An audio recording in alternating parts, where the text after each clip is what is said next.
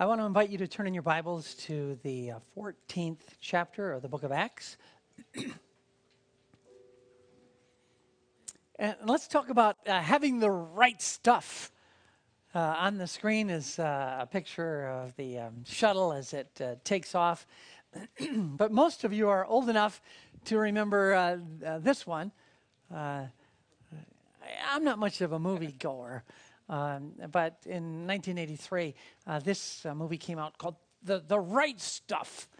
And it was about the 7 astronauts of the Mercury mission that went up, and that they had the right stuff. But I want you to listen, just a little clip of some of the right stuff that they thought they had. America's Mercury astronauts!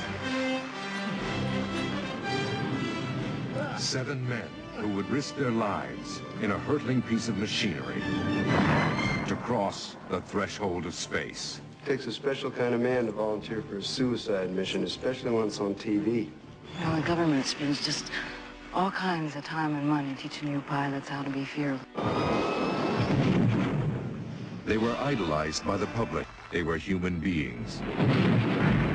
Human beings with real fears. Anybody who goes up in that thing is going to be spam in a can. And I just kind of cut it off there because I just wanted you to see that these guys, it was just kind of a takeoff of the guys, but there were people that did die when they went up there, and it was a difficult time for them. Why or what did they have that was the right stuff? I would suggest to you that what they had was that they were willing to lay it all down for the cause. That's really what kind of pulled them through at that moment with the right stuff. Because they were willing to say, okay, everything's on the line. If I go, I go. They kind of had this right stuff. Now for a moment, let me ask you this. Paul and Barnabas were the 2 men that God said, okay, we're going to launch the church. Not some space vehicle, but the church, his church. And he said, Paul and Barnabas, you're the 2. We're going to send you on the very first missionary trip. Now for a moment, let's take Paul and Barnabas out of the picture. And let me ask you what that church launch would have looked like if you had been one of the 2. And instead of Paul and Barnabas, it was Justin and Dave. Would the church have been launched if it had been you instead of Paul and Barnabas? Do you have the right stuff? Now, we can't go back. We're not a time machine. We can't go back and relive those moments. But today, there's still a need to share in the same way they did about the Lord with other people. And I'm just wondering if you have the right stuff. Let's go back to where we were a couple of weeks or a month or so ago. These are the cities, the red dots are the cities and locations in Acts chapter 13. There's a little island right out in the Mediterranean here. It's the Cyprus island, and it has kind of a little pointer, almost like a little hand, just pointing up in that direction. See that pointer right there? And I wanted just to say that it's pointing right to the place where Paul and Barnabas started their first missionary journey ever. And that location, that first red dot to the left there, is Syrian Antioch.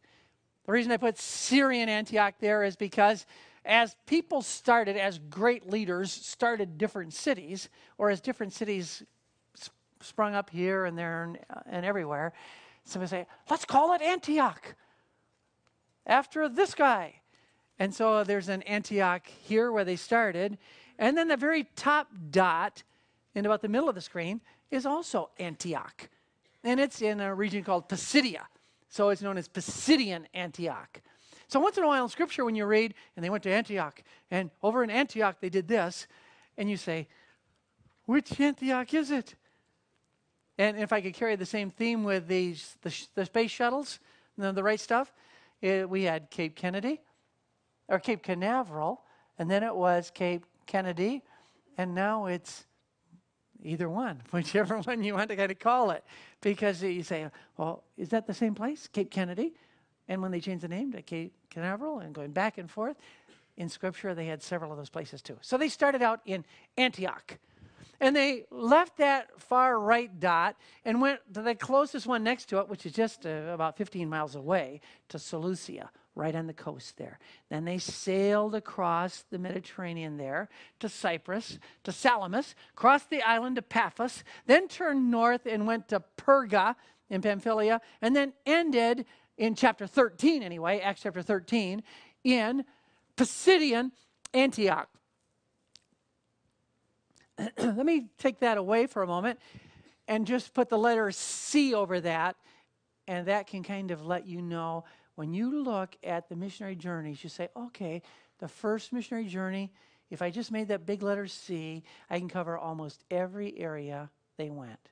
I guess I could have made the C larger and covered this one as well. But just so you remember the C, let me use the word called. Because Paul and Barnabas were called to do the work of this ministry. You see that in Acts chapter 13, verses 2 and 3. While they were worshiping the Lord and fasting, the Holy Spirit said, set apart for me Barnabas and Saul for the work to which I have what? I've called them. So just keep that in mind. First missionary journey, they were called to go there. Let's go back to the globe again. Let's zero in on these areas, and I want you to see it from a kind of a land perspective. Let's fly in on the area. This is Antioch, and they went right to the coast to Seleucia, sailed across to Salamis and Cyprus and Paphos, then turned north, came right up through here, and into Perga and Pamphylia. Then the mountain range right here is the Taurus Mountains. They went over the Taurus Mountains and ended right up in here in Pisidian Antioch. And again, that's chapter 13. They're having a great time. Paul and Barnabas. John Mark left them, you'll recall. Barnabas' nephew. And here's what was going on. Acts 13:49. The word of the Lord spread. And they're just a great time. They were so excited. People were getting saved. They were preaching the gospel. But anytime God's word starts to spread, there's always opposition. This is verse 49, chapter 13. But look at verse 50. It says this.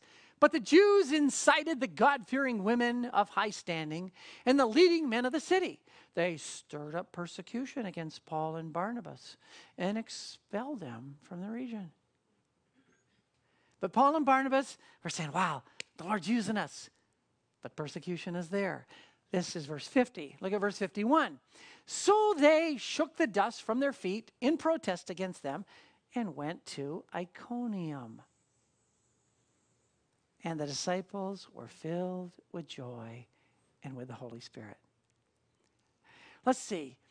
Your life is threatened, and you've just been expelled from one area, and you're going, yes! Oh, this is great! We're having a wonderful time. Why? Because they had the right stuff. It just amazes me when years back, when the B-2 pilots it was the big thing on the B-2 pilots. I was leading a Bible study with a group of the B-2 pilots and their wives at the base. And so some of the guys were coming in and they would come to church and then they'd want to play racquetball and beat us up. Remember that, Steve? Because they were guys that were going to not only be the B-2 pilots, but they wanted to be the astronauts. And some of them went on to be at NASA and to help out in those kind of programs. Because they'd had the right stuff. They could handle this kind of beaten up stuff. So they move on to Iconium. This is the end of chapter 13. So let's go back to the globe.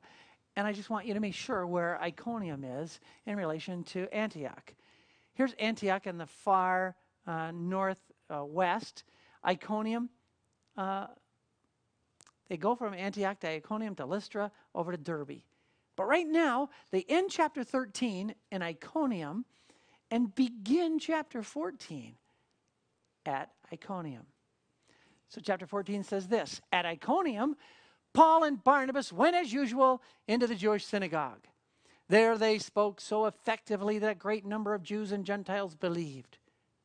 But the Jews who refused to believe stirred up the Gentiles and poisoned their minds against the brothers. Because whenever God's at work, Satan says, I got to stop that.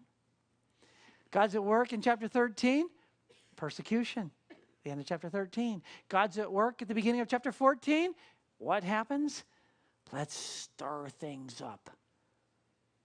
Let's create problems. God's at work in your family, perhaps, and Satan's wanting to stir things up. God's at work in your life, and sometimes Satan says, let's get the kids all stirred up. Sometimes God's at work at the kids' life, and the parents get all stirred up. God's at work in your family, and then at work, everything gets stirred up. Just remember, when God's at work, Satan doesn't sit still. They poisoned the brothers against them. So what was the right stuff the Mercury astronauts had?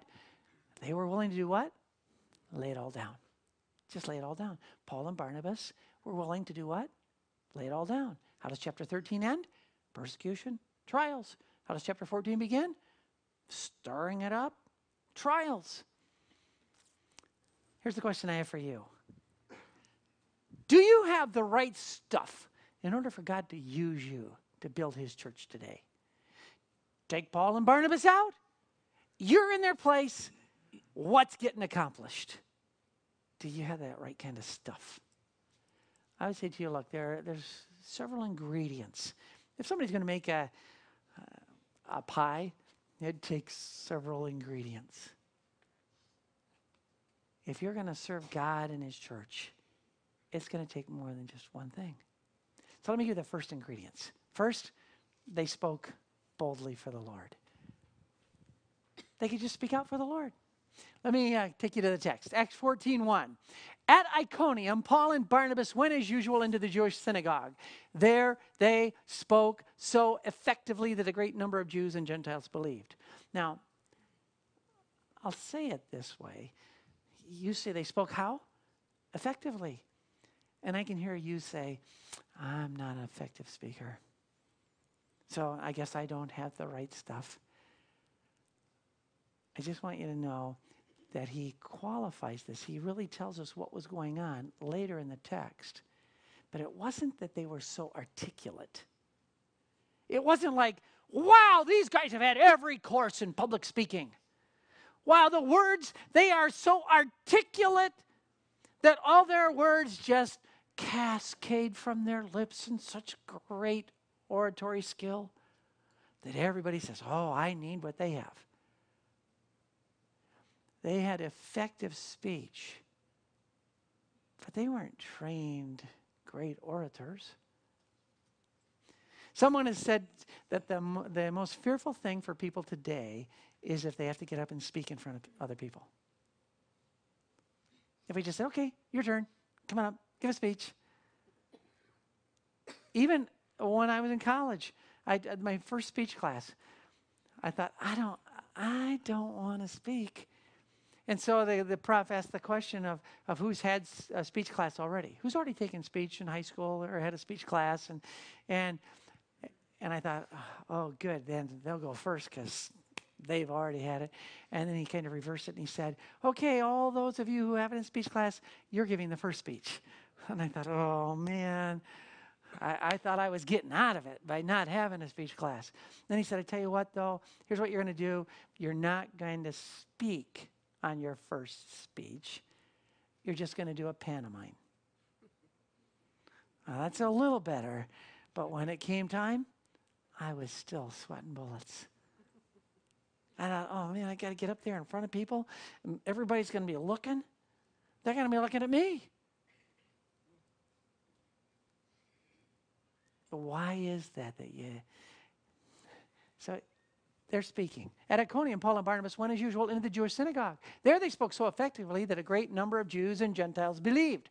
But the Jews who refused to believe stirred up the Gentiles and poisoned their minds against the brothers. So Paul and Barnabas spent considerable time there doing what?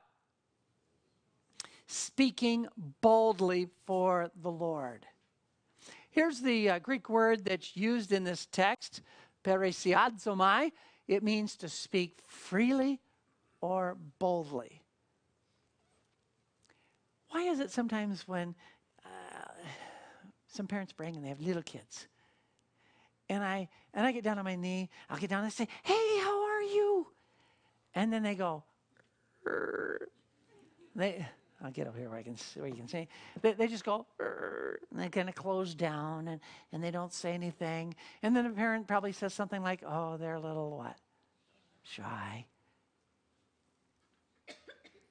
But you get them at home, they're all over the map. They can speak, and it's not a problem. Sometimes I'll say to somebody, "Oh, she's pretty quiet." Then they're looking at you like, you don't know her, do you? Man, you can't shut her up once she gets to what? Know you. Once she gets to, then, because at that point she can what? Speak what? Freely and boldly. Even your little kids. How do they speak to you as parents? They're not afraid to tell you what's going on. The older they get, the more they're not afraid to tell you. But when somebody else says something to them, somebody else can tell them to sit down and be quiet, and what do? Sit down and be quiet. You tell them to sit down and be quiet, and they say, "Who left you in charge?" Because they get so familiar that they speak boldly and freely. These two men were able to speak what? Boldly for the Lord. Let me show you where this is used in Scripture. Acts chapter 9, verse 27, it says it this way. Paul had just gotten saved, and nobody wanted anything to do with him because he used to kill people. He used to kill Christians, imprison people. So when somebody became a Christian, they said, "Man, I'm not going to have anything to do with him." But Barnabas took him. He said, "Okay, you can come with me." Barnabas was a real trustworthy guy. Barnabas took him, brought him to the apostles. He told them how Saul on his journey had seen the Lord, and that the Lord had spoken to him, and how in Damascus, Saul, because his name got changed, Saul had preached how? Fearlessly in the name of the Lord. Once his life was changed, he could speak how? Fearlessly. Same Greek word here, fearlessly or boldly for the Lord. This is Acts 9:27. And just so you don't miss it, Acts 9:28 uses the next Greek word the same time. So Saul stayed with them and moved about freely in Jerusalem, speaking how? Boldly in the name of the Lord. Twice, back to back. How does he speak? Boldly. By the time you get to chapter 13 and verse 46, it says this. Then Paul and Barnabas answered them how? Boldly. Let me show you. Here are all the times that this Greek word is used just in the book of Acts. It's used more in the book of Acts than any other book in Scripture. Because those people had a what? A boldness for the Lord.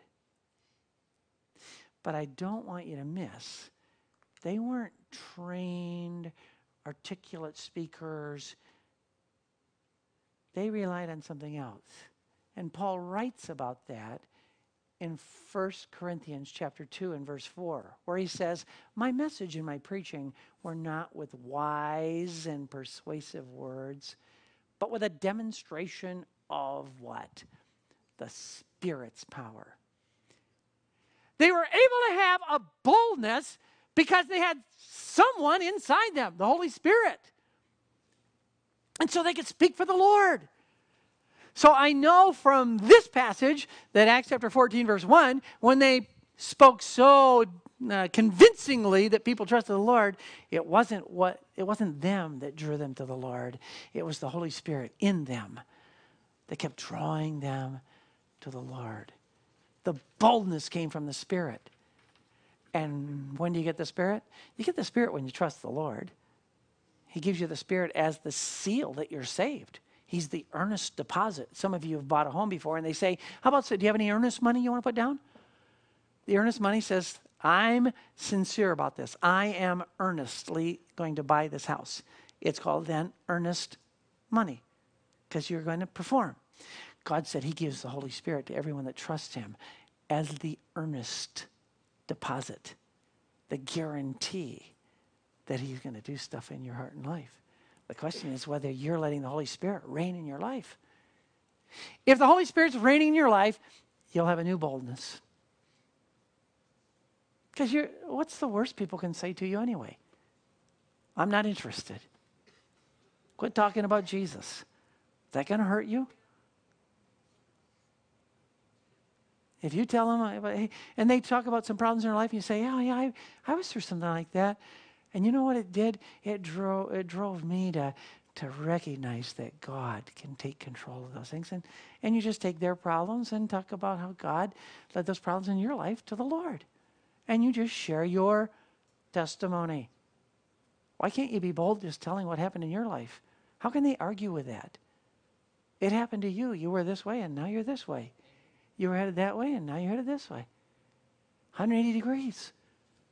And you can just speak boldly about that. See, the problem we often have is we think it's our job to convince people that they need to get saved. That's not our job. Our job is to share what happened in our lives and how he made that possible. And then let God do the work in their hearts and lives. The problem we have is we think we need to be like salesmen and get them to buy the product. We don't. As a matter of fact, when we do that, I'm almost convinced that people don't get saved because they have no conviction of sin. They just invite Jesus in their life to get you off their back. And so you'll shut up. But if you let the Holy Spirit do the convicting, then when they're ready, they want the Lord. What do they have? They had a boldness. The question I have for you, we remove Paul, we remove Barnabas, we put you in there. What does the church launch look like then? Do you have the right stuff? Do you have the ingredients? Do you speak boldly for the Lord? Let me give you a second ingredient they had. The second one was this. They refused to take any glory for what God was doing through them. See, there are some people that say, man, I did this, and I did that. And they want all the glory. So here's what happens in the text. They're in Iconium. This is the beginning of chapter 14. Verses 1 through 7, they're ministering in Iconium, and God is doing the work there. So much so that the word of God is spreading, and people are starting to persecute them again. So they're going to leave Iconium. Look at the screen. They're going to leave Iconium and go down to Lystra. It's only 18 miles. Here to what? Rosamond? About that? I should have asked Pastor Gary the last hour. He lives in Rosamond. Anybody live in Rosamond? 18 miles? Rosamond. Okay, here to Rosamond. They're going to leave Iconium and go down to Lystra. Here's what's going on by the time you get to chapter 14, verse 8. In Lystra, there sat a man crippled in his feet who was lame from birth and had never walked. Does this sound familiar? In Acts chapter 3, Peter was walking with John, and they came across a lame man. And the lame man was asking for money. And Peter looked at him and said, silver and gold have I none, but such as I have give I thee. In the name of Christ, in the name of Jesus Christ, get up and walk. And the man started walking. And he went walking and leaping and praising God. It was Peter who did it in Acts chapter 3. Now it's Paul in Acts chapter 14. Both the men crippled all their lives. Do you understand when the wonderful thing about miracles in Scripture is they were all miracles that would have been impossible. They weren't like, oh, I got a back pain, and let's just pray that Jesus heals that. Jesus does. He's interested in your back pain, and he can heal that. But in order to really show the miracles, when Jesus healed people, they were people that for 38 years hadn't walked. They were people that were blind, and he gave them sight. They were people who were dead for more than 4 days, like Lazarus. And in the tomb already. Haven't eaten, haven't had anything to drink, they're dead. And that's why when they got to Lazarus, and he was going to resurrect him, they said, oh, Lord, by this time he stinks. He started to decompose. Jesus did these miracles that were impossible to do. They weren't just psychosomatic sicknesses. They were dead. They were blind. They were crippled for life. In Lystra, there sat a man crippled in his feet who was lame from birth and had never walked. He listened to Paul as he was speaking. Paul looked directly at him, saw that he had faith to be healed, and called out, stand up on your feet. At that, the man jumped up and began to walk. When the crowd saw what Paul had done, they shouted in the Lycaonian language, the gods have come down to us in human form. I just want you to understand, Paul didn't speak the Lycaonian language. He could speak Hebrew. He could speak Greek. That was the modern language of that day. And so when he was traveling, they were speaking that Koine Greek language. So the man is healed and he's starting to walk, and he's been lame all his life. And they start to say in their language, these are gods. The gods have come down to us. And Paul and Barnabas are going, they're just smiling. They think these people, because these people are probably raising their hands and, oh, the gods have come down to us. And they're saying their language, and Paul and Barnabas are just smiling because they don't have a clue what's going on. Until all of a sudden the priest of Zeus shows up with the bulls, and they're going to start sacrificing them to Paul and Barnabas because their gods come down in human form. Here's what the text says. When the crowd saw what Paul had done, they shouted in the Lycaonian language, the gods have come down to us in human form. Barnabas they called Zeus, and Paul they called Hermes because he was the chief speaker. The priest of Zeus, whose temple was just outside the city, brought bulls and wreaths to the city gates because he and the crowd wanted to offer sacrifices to them. So they're just happy as can be. God's at work. God's done a miracle. People are starting to get saved, but then others are, and they're looking, and the bulls show up, and the priest of Zeus shows up, and they're going, oh, wait a minute, what's going on here? And then they start to put together what's happening.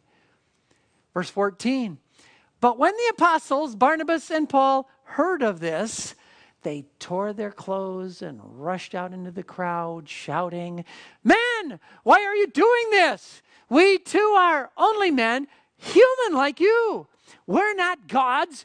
We cannot take any glory, any credit, any praise for what God has done. It goes on.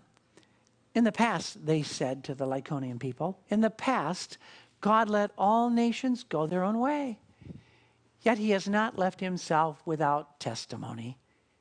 He has shown kindness by giving you rain from heaven and crops in their seasons. He provides you with plenty of food and fills your hearts with joy. Even with these words, they had difficulty keeping the crowds from sacrificing to them. They're saying, don't do this. It's God alone who gives you rain. It's God alone who gives you food. It's God alone who gives you the kindness. And we're just mere what? Men. Don't do this. They said, we're not going to take the credit. We're not going to take the praise. We're not going to take the glory because only God gets the glory. That's how he says it in Isaiah chapter 42, verse 8. I am the Lord, that is my name. I will not give my glory to another or my praise to idols. That's why when we sing and worship here, we say we have an audience of how many? One, you're not the audience. The worship team is not the audience. The worship team is not here to entertain you. You are not here to sing to us. We have an audience of one, the God of the universe, and we're here to glory and praise his name. And what they learned is, look, they had the right stuff. Do you have the right stuff? They had the ingredients that it took to give God all the glory. First, they spoke boldly. Secondly, they refused to take the glory that was only God's. Let me give you a third ingredient they had. They never gave up. They never gave up. Here's what the text says.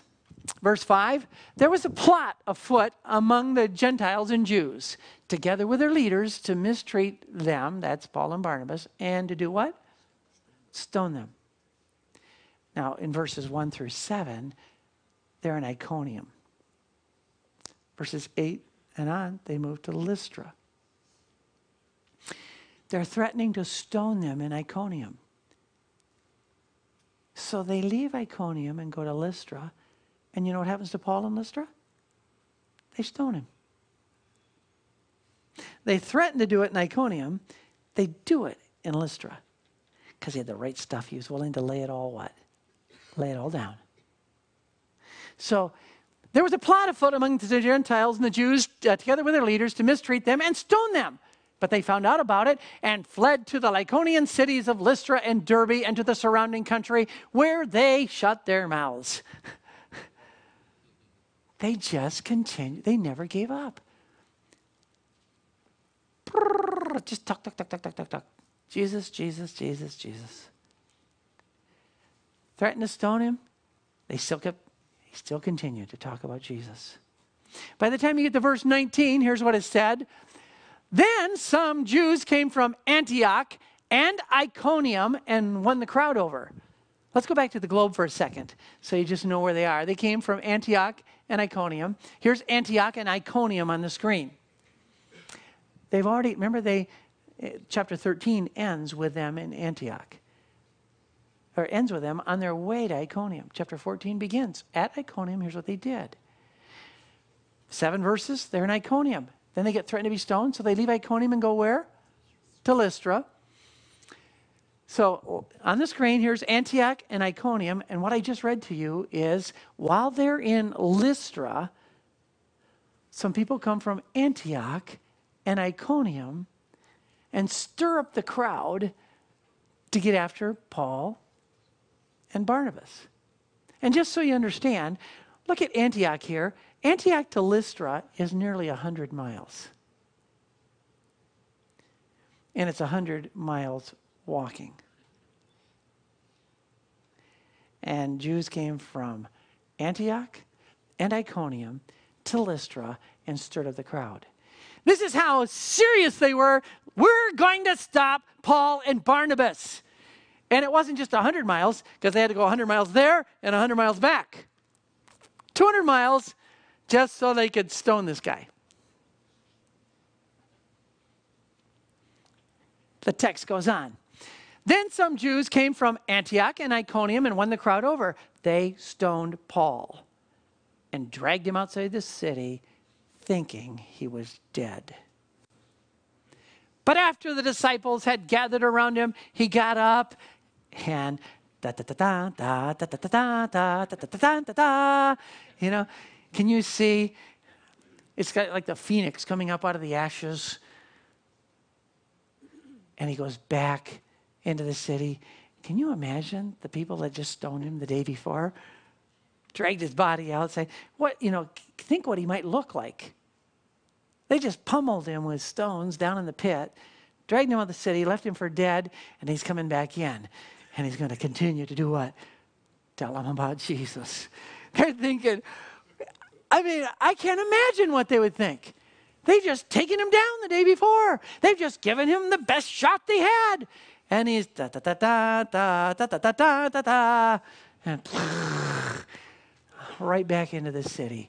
Never quitting. Never giving up. Right back in. He goes on.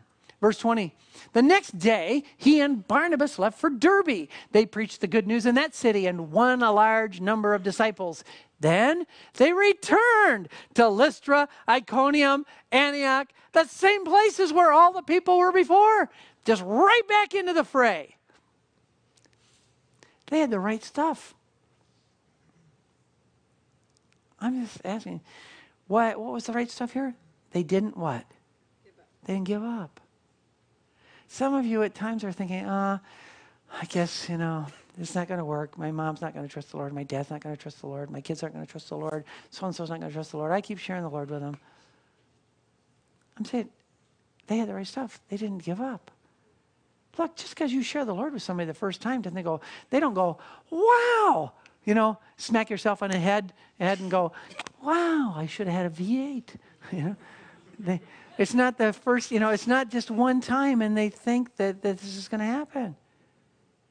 They want to see you changed and in the power of the Lord. And God wants them to know that there's hope. And then he lets them go to the mat again. And they're down on the mat going, Uncle, okay, Lord. And once they have had enough, they say, okay, Lord, I'm ready. And it's not something new to them. I tell our staff and our elders all the time, when we meet as elders, it usually takes 6 times at a minimum for people to receive a new idea. That's why so many pastors get so discouraged sometimes, because they dream about these ideas and, they're going to do this for the church and do this for the church and do this for the church. And they go to present it to the board, and the board says, nope, not going to happen. And then they get so discouraged. They just need to realize that you need to give other people time to catch up with your ideas. So when your kids, you tell them, and then you correct them. Then you tell them, then you correct them. And you tell them, and then you correct them, and then you tell them. How many times? About 6 times before they get, or 7 or 8, or it may take longer. But how many, when you tell your kid the very first time, they get it. From that point on, they never do it wrong again. Paul just kept, don't give up. This guy, Winston Churchill, he had some of the craziest, funniest statements at times. Some of them I don't even want to repeat. But he said, when you're a politician, when you can see into the future, a year, 5 years, 10 years, and you tell them what's going to happen, so they vote you in because you're a great politician. And you're really a politician at the end of the 10 years when you can explain them why it didn't happen, like you told them it was going to happen. Because that's a good politician. But here's a statement he made when he went back to his boyhood school. He wanted to go back and sing some of the songs and be at his school. They even took one of the songs and made one of the verses just for him. And then he's speaking to the kids, just a short speech. Probably in 3 or 4 minutes, maybe 5 at the most, at the very most. You can see it online. But here's one part of that speech. He says, never give in, never give in. Never, never, never, never. In nothing, great or small, large or petty, never give in except to convictions of honor and good sense. Never yield to the apparently overwhelming might of the enemy. Now, he never even claimed to be a Christian as far as I know. But this is great godly advice. Never give in to the enemy. Never stop. It's easy to quit. It'd be real easy to quit. I said in the last service when I was at MBI, I sold Bibles in the summertime, just like Tim did. So we were door to door selling Names Topical Bibles. And so you go to the training, they sign you up to work for the summer. They said, okay, if you're going to do this job, you got to work 75 hours a week. I said, give me that pen. I can work 75 hours a week. And so They get on, you train you in Tennessee, and then they tell you where you're going to be for the summer. I was in Columbus, Ohio for the summer. There were 6 of us that started out in Columbus, Ohio, 3 of us at one house and 3 of us at another house. I didn't do well the first week. I sold 125 or something like that dollars worth of books, so nothing. And the other guys did a little better. One of my roommates did so well, he decided to order more Bibles so he'd have enough to last him all summer. By the end of the 3rd week, I come back to the house. I looked on my bed, and there was a letter. I thought, how did this get here? No stamp on it, just my name on it. I opened it up. It's a letter from him. I quit. I called Spence. Spence said, transfer all your books over to me. I'm thinking, oh, my goodness. Now I got all my books to sell and all his books and the additional books he ordered. I think, oh. About halfway through the summer, I leave the house Monday morning, and I was in the car, and all of a sudden I'm driving, and I start to black out a little bit. So I pull over on the side of the road. I thought, wow, what's going on? I better go back to the house. I don't know what's going on. I get back to the house. I get to the doctor. I had gotten the mumps. So here I am, about 20 years of age. I forget, 21, and I got the mumps, and I'm there for the week. I call my parents. They're in New York. I'm in Ohio. My dad says, quit that job. Just come on home. I said, I can't, Dad. I signed. I promised. I gave my word. Would it be easy to quit? Yeah. But you're setting an example for your kids. Never give up. Never give up. Give them the opportunity to finish a task. Make it small enough that they can complete it. Never give up. But when it comes to the Lord, never give up.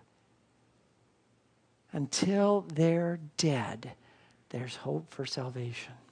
Never give up. Look, do you have the right stuff? What are the ingredients? They spoke boldly. They refused to take God's glory. They never gave up. Lastly, they discipled others. And I really want to say it that way so you catch it. Here's what the text says. The next day, verse 20, the next day, Paul and Barnabas left for Derbe. They preached the good news in that city and won a large number of what kind of people? Disciples. Greek word here looks like this, mathetuo. Mathetuo. It's only used 4 times in the New Testament. Let me throw out something else in here. Let me put these words on the screen. Missions and missionary. Let me say this. These 2 words never occur in Scripture. We use them all the time. Oh, he's a missionary. And you say, well, I'm not a missionary. No, you're a discipler. You make disciples. And even the most famous passage where mathetuo is used, it's only 4 passages in the New Testament. The one you're most familiar with is Matthew chapter 28, verse 19. Go, therefore, and make disciples. Mathetuo. Make disciples. The command isn't to go. The go, teach, and baptize are all participles that point to making disciples. When I make disciples, what do? Sometimes I have to go to them, and I teach them, and we baptize them. People get saved. The command is to make disciples, not to go.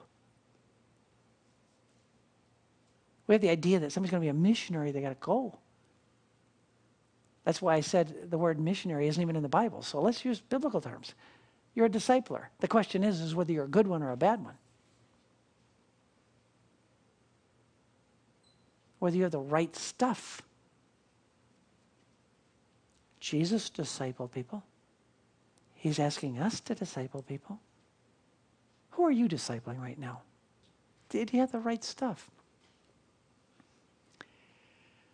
When I look at at these ingredients, do you have difficulty speaking boldly for the Lord? Do you sometimes take the credit? Oh yeah, this happened. Or do you give God the glory?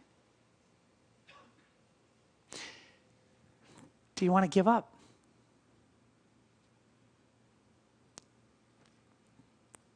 These are the things that Paul and Barnabas did. And God used them in a wonderful way. I want to say to you, don't give up on your kids. Don't give up on your parents. Don't give up on... Those are the things that God has laid before you. Never give up.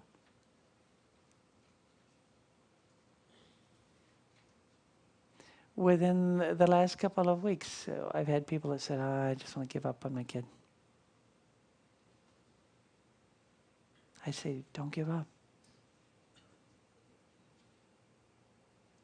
And just so you know, so the kids know, it was no parent here. Okay? Your parents aren't giving up on you. Let's ask God to give us these kinds of ingredients so that we end up with the right kind of stuff. Do you have the right kind of stuff? We want our kids to be saved. We want our spouses to be saved. But how about our neighbors? And how about our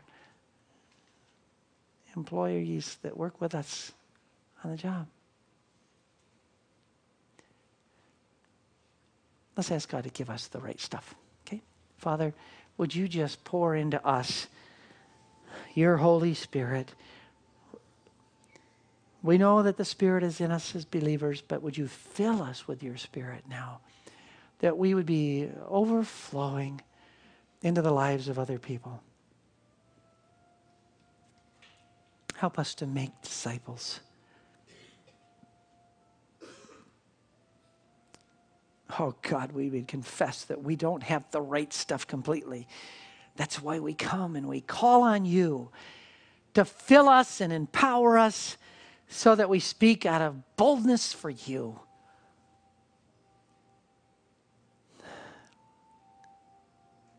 Use us this week for your glory. In Christ's name we pray. Amen.